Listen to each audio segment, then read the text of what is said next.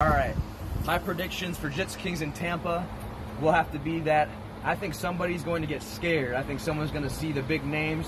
They're going to see Roberto, they're going to see Pedro, they're going to see Tackett, and they're not going to show up, or they're going to miss weight, or they're going to get hurt.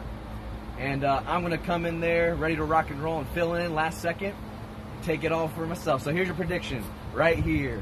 But if that doesn't happen, JB Beckloff's going to win the whole thing, of course. Ah, my guy.